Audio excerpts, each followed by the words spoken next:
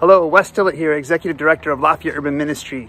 Fall colors and harvests are a couple of my favorites in Indiana. With the onset of fall, I see the Turkey Trot 5K and the Community Thanksgiving Feast on the horizon, and I know Jubilee Christmas follows right after that.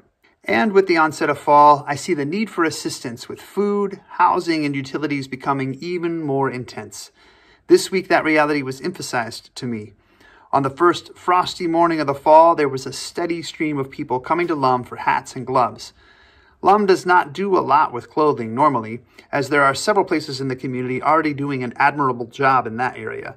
However, we do keep hats, gloves, and socks on hand through the winter, just trying to keep our guests and clients warm.